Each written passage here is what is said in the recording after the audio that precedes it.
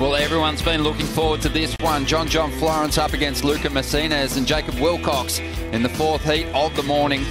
The opening round of competition here at the Margaret River Pro, presented by Rusty. And John Florence, well, you heard Jack Robinson say it, no one's done it. The performances here from John over the years are seminal. They have changed the way that people look at this wave. But there's a few surfers in his class in waves like that. However, on big open faces, John Florence continues to do beautiful, big, high-performance turns. And that's the benchmark. That's where everyone else is trying to get. Yeah, well, that first wave, he had to really paddle onto it. It didn't lift up. It didn't A-frame. And he got caught by a walling section. But Lucca Mesinas here has got a better-looking wave, Ronnie. Yeah, Lucca and Jacob Wilcox, they're going to have to pick their rides very carefully. Lucca had a birthday just last week, 26 years of age now.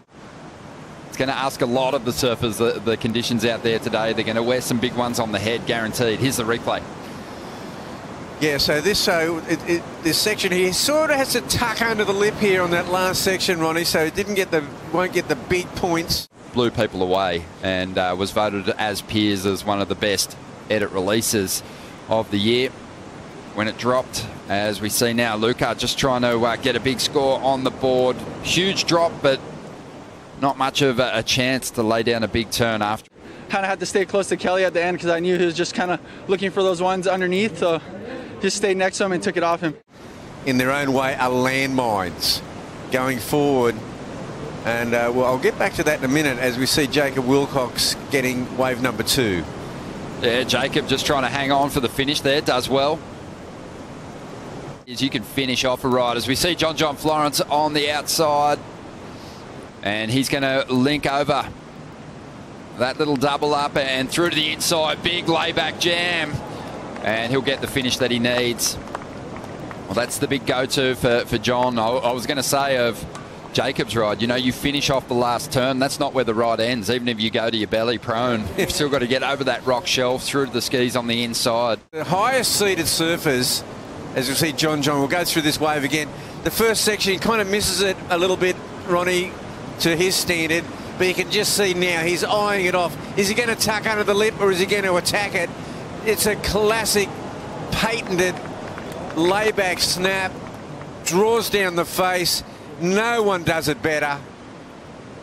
And John matching power for power. It's his signature move.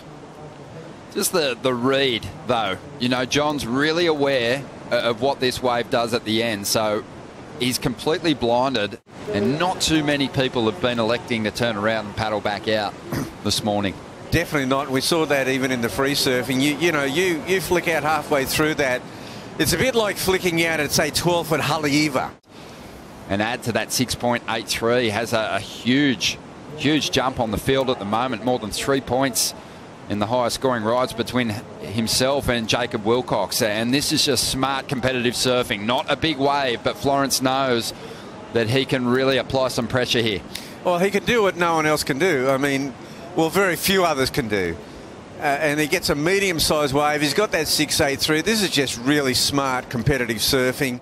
8 wins. It's remarkable he hasn't got more, but you've got to remember that this guy has suffered the anguish of numerous injuries that have held him back in world title runs.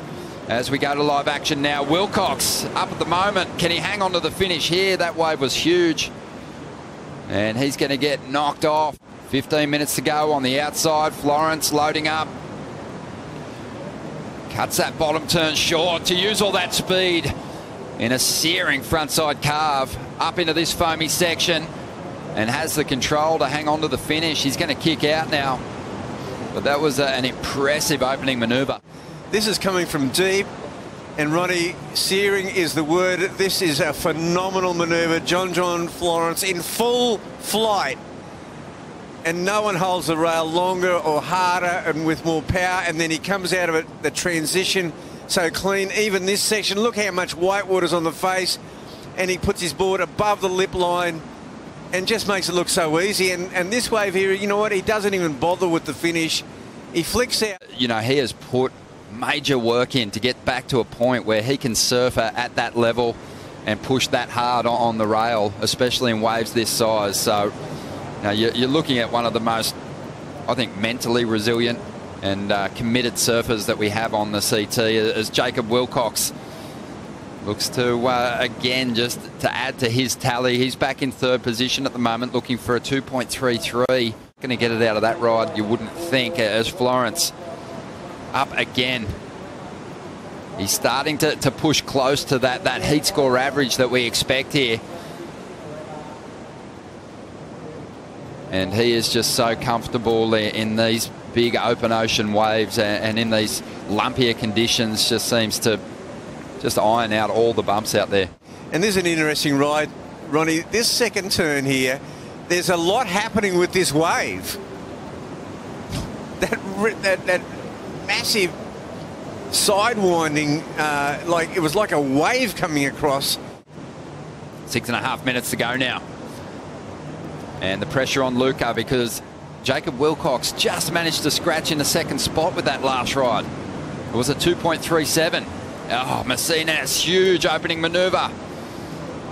Nice cut down there. This is a clean combination. Can he finish this wave off?